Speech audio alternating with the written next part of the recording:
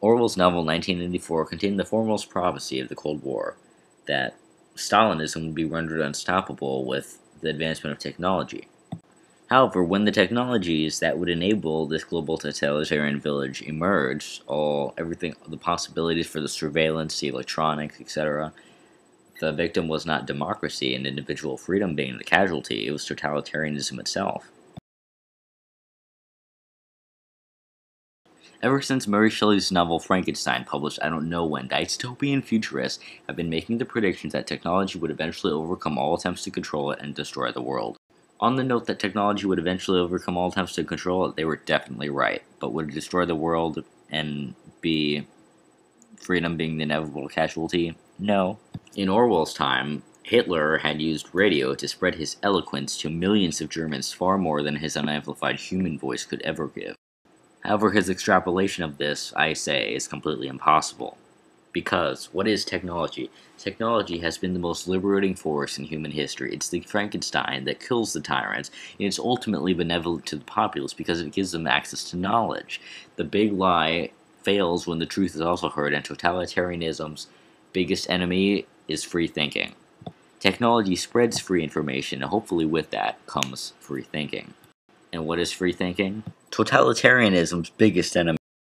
Back in World War II, what happened was it eventually became too expensive and uneconomical for the communists to continually be blocking free radio broadcasts from Free Radio Europe. Radio shrank in size and cost, and information first rained, then poured across the walls necessary to keep a functioning totalitarian civilization alive.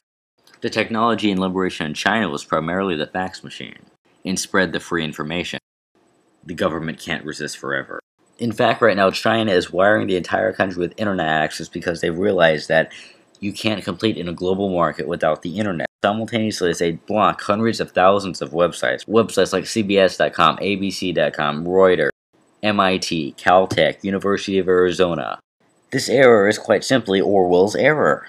It's the idea held by almost every dystopian sci-fi futurist, that only the state will be able to afford high tech. This could be surveillance equipment, this could be electronics, robotics, genetics, whatever. But it's completely, utterly false. You can't even begin to count how many computers are in your own room or in your own house if you're watching this. How many are hidden in your microwave, in your automobile, in your iPod. The DoD has trouble getting the industry to respond to its needs. Now forget the military-industrial complex, the consumer market dwarfs the military one. Whenever possible, they don't get mil-spec anymore. They buy consumer goods, GPS receivers, and Desert Storm from Radio Shack. Communications and information technology, freedom, free thinking, free culture. This introduces for sure problems for the guys on top, the powers that be. They're afraid of it because you can't control it. They don't know what's gonna happen. They don't know where it's going. It's raw. It's free. There are no limits. It's the internet. This is why the government believes that it is necessary to police the internet and control its growth and where it's going. I mean, what the hell would happen if people were free? But the powers that be aren't just the government. Corporations. The internet and technology gives more power to the populace. On the internet, people can make a good product and you can hear and see it without the need for a corporation to sponsor it. That means without the need for record companies, without the need for Paramount or Warner Brothers. Technology causes problems, but problems for whom? The corporations are afraid of free as in price, the government's afraid of free as in liberty. The government and the corporations wish to suppress the emancipator. Technology is pro-free.